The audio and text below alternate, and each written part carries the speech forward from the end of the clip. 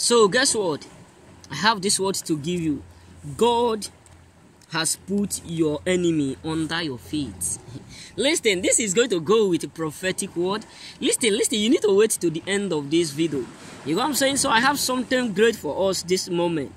So, listen, he said in the book of Matthew 22, verse 44, he says, the Lord said to my Lord, sit at my right hand until I put your enemy under your feet. So listen.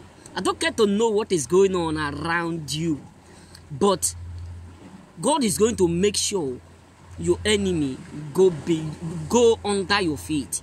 I don't get to know who have rise up against you, who have tried to frustrate you, who have tried to cause you pain, to cause you delay, to cause you wanting to another. But God is going to make sure your enemy go down before you. They will go before you. I don't get to know how many there are that gang up against you. The Bible makes me to understand. He says he will contend with those that contend with you, and he will fight your enemies. So I don't get to know wherever the enemies come. Is it that they come from the east, come from the north, come from the south, from the west? They will sit at your foot. They will be under your feet. God will make you to go above them. No matter what they plot, no matter where the angle, the areas that they may try to go to terminate you, to frustrate you, you will always be above them.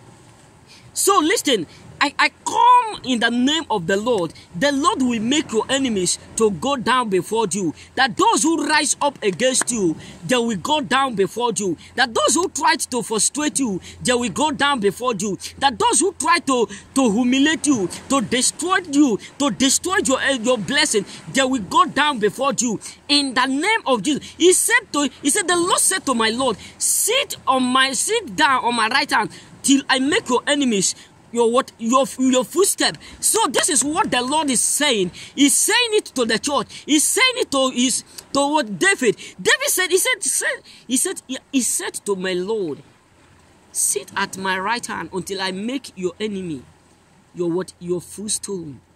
I don't get to know who is standing against you. I don't get to know who stand like Hosea.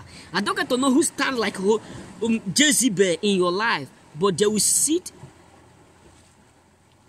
under your feet. They will be under your feet. That if you did not say the word, they will not do it. They will not have any say. That God will make you to grow to an extent where your enemy have no say.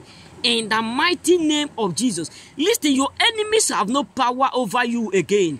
Your enemy have no say over you again. What they did in secret will not destroy you. What they plot in secret will not destroy you. Whether they pretend to love you, whether they pretend to act as if they love you, they will never have power over you. They will never dominate over you. They will never be able to cause you asunder. They will never be able to destroy you, because God have already made them to go under your feet. In the name of Jesus Christ, your enemy will not have power over you in this season. They will not have say over you in this season. They will not be able to destroy you in this season.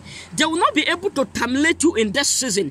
They will not be able to destroy anything about you in this season, because the Lord has said he will make your enemy go under your feet. Be under your feet. In the name of Jesus. And so shall it be. For in Jesus' name I pray. Amen. Remember, blessed.